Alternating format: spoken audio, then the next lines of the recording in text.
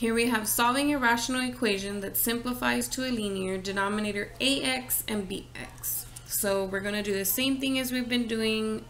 We got to find the LCD. And that means we need the common factors times the distinct factors. So denominator 1 is 2w, denominator 2 is 3w, and denominator 3 is just a 1. So LCD, they really don't have anything in common. So actually these two have a w in common. So we're going to include w in the common factors. So these are spoken for with that w written once. Now the distinct factors would be all of those numbers, 2, 3, and 1. And so then when I multiply all of that together, I end up with 6w. So my LCD is going to be 6w.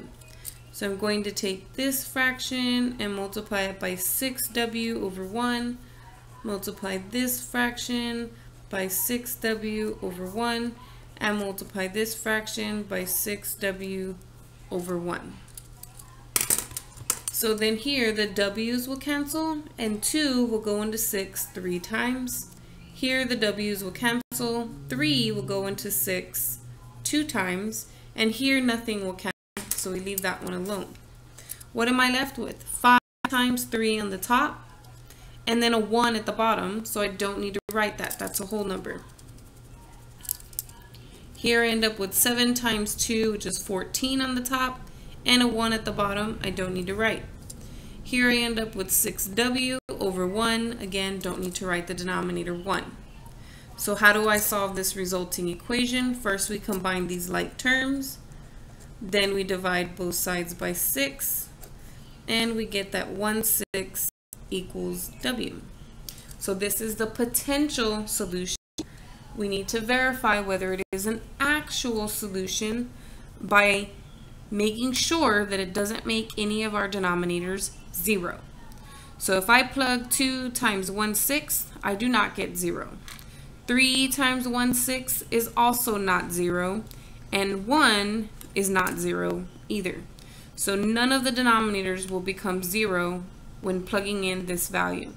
That means that my potential solution is an actual solution. So now we have this example here. So denominator 1 is a 6y, denominator 2 is a 10, denominator 3 is a y. Now, when finding the common and distinct factors, it's very important that your numbers, as big or as small as they are, if they're not prime, they need to be written in their prime factorization forms. So this one actually needs to be written as 2 times 3 and then the y. You can put the dot in the middle if you want to. It's a choice. 10 can be written as 2 times 5. And then y is just y, right? But you need to make sure that you're looking at these values in their prime factorizations, okay? And as those denominators get increasingly more complicated, you still need to have them in their prime factorizations, okay? So then that means my LCD is going to be what they have in common. I see that these two have a 2 in common, so those are out of the picture. These two have a y in common, so that's now out of the picture. And then do I have any distinct factors? I do. I have the 3 and then I have the 5 that are distinct from the other denominators. So what do I get when I multiply all of that together? I end up getting 30y. So then I'm going to take y minus 2 over 6y times 30y over 1 minus 1 over 10 times 30y over 1 equal to 1 over y times 30y over 1. And so we reduce. The y's will cancel, 6 goes into 35 times, 10 goes into 33 times, the y is still there, the y cancels here, and that's it. So what do we have left? This one's a little bit weird. I have 5 times this entire numerator. So make sure you put your entire numerator in parentheses, and then tell yourself you're going to multiply it by 5. Now typically we don't write things like this. We usually write them like that.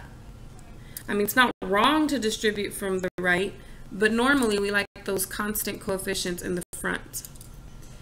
Here you have 1 times 3y, which is 3y. I'll bring that down. And here you have 1 times 30, which is 30. And because the only thing we have in the denominators are 1, we don't have to write them as fractions.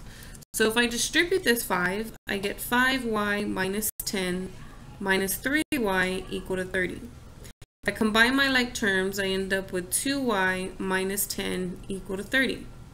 If I add 10 to both sides, I end up with 2y equal to 40. And then if I take that equation, 2y equal to 40, and I divide both sides by 2, I end up with y equal to 20. And so again, this is a potential solution. Let's make sure it doesn't make any of the denominators 0. 6 times 20 is not 0. 10 itself is not 0. And then if I plug in 20, 20 is not 0. So this potential solution is an actual solution.